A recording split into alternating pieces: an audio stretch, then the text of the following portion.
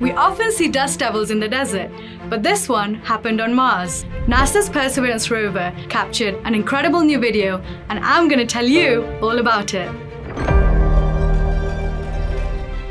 Perseverance was exploring the rim of Jezero Crater when it spotted these twisters. The big one is 210 feet wide. That's like the wingspan of a large airliner. But if you were standing there, not to worry. The Martian atmosphere is so thin that it would feel like a gust of wind, though you'd get pretty dirty.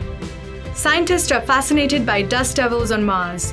By studying these, we better understand wind patterns and surface-atmosphere interactions. Dust devils also tell us how dust lifting affects the planet's atmosphere and climate over time. Perseverance was also first to capture an audio recording of a dust devil on Mars.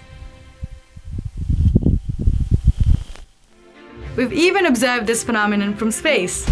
The Mars Reconnaissance Orbiter captured a dust devil that was estimated to be 12 miles high.